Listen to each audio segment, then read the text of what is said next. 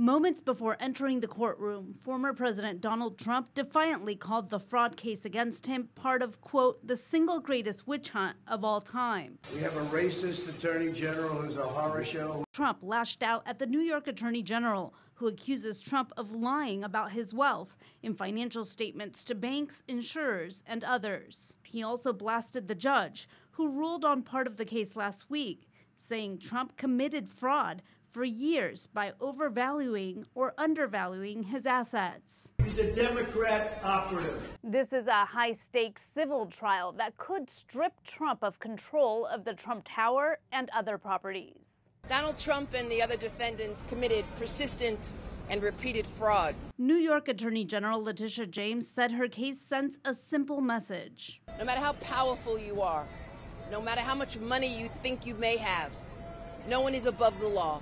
In 2018, Trump valued his Mar-a-Lago estate at about $739 million.